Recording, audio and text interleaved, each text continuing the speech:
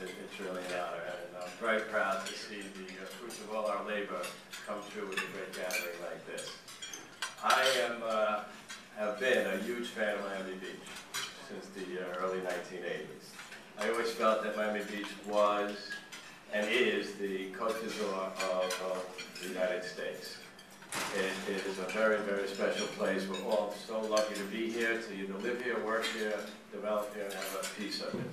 I always felt that the city of Miami Beach needed to have a hotel that was similar to the great hotels of the world, whether it be the Hotel du Cap, the Beverly Hills Hotel, the Oriental in Bangkok, and you've got a place where it's the only place in the continental United States where you can go in the ocean 12 months a year. You've got international access from airports all over the world, from Europe, from South America. You've got a phenomenal climate.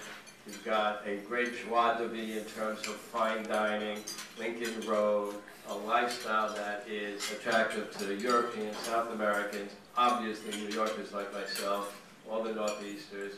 So when we were fortunate enough to have the opportunity to buy what was the old Holiday Inn, which sat on this property, it was both a gift and a challenge. Because, as you all know, building in Miami Beach is a very